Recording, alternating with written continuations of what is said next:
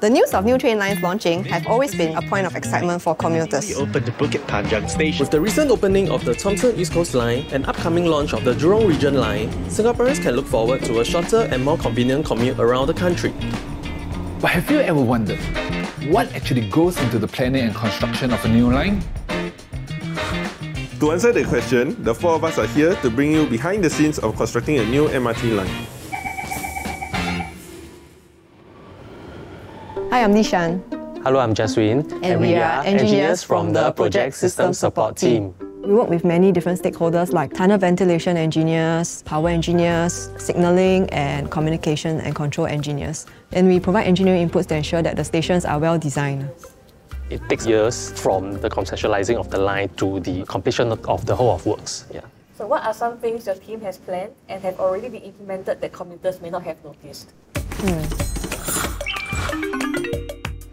Did you know you can identify which station provides seamless transfers through the station map? Did you know that station entrances and exits are now numbered instead of alphabets? Why is it?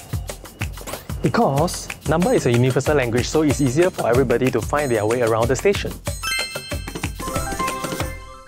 So being involved with Jurong Region Line, which is my first project, I was quite actively participating in all the coordination with the engineers and architects throughout the design phase.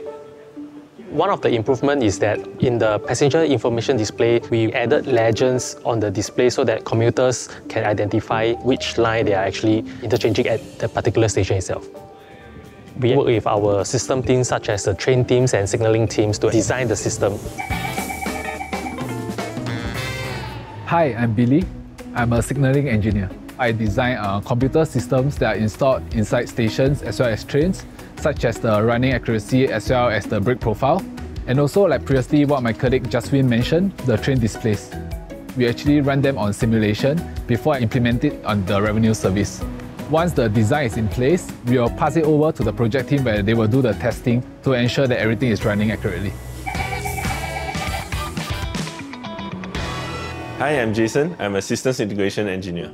Each of our MRT lines is a complex system of systems, so my job is to bring all these systems together so that we can operate the line safely and effectively.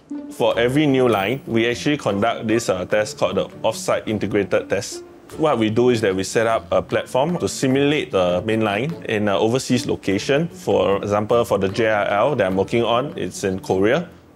We do performance tests, safety tests, functional tests, so that we can find out all the software issues early and make sure that it's okay before we bring it over here to test. So one of the things that we test for is the passenger emergency communications button. It makes sure that the passenger is able to communicate in times of emergency. Hello, this is Operation Control Center. How may I assist you? DCC, this is PV21, pack test. Can you hear me?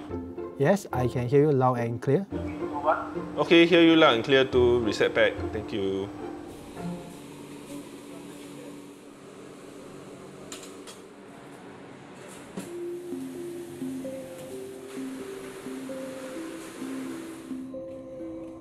The most challenging part of my job would be when working with the different stakeholders.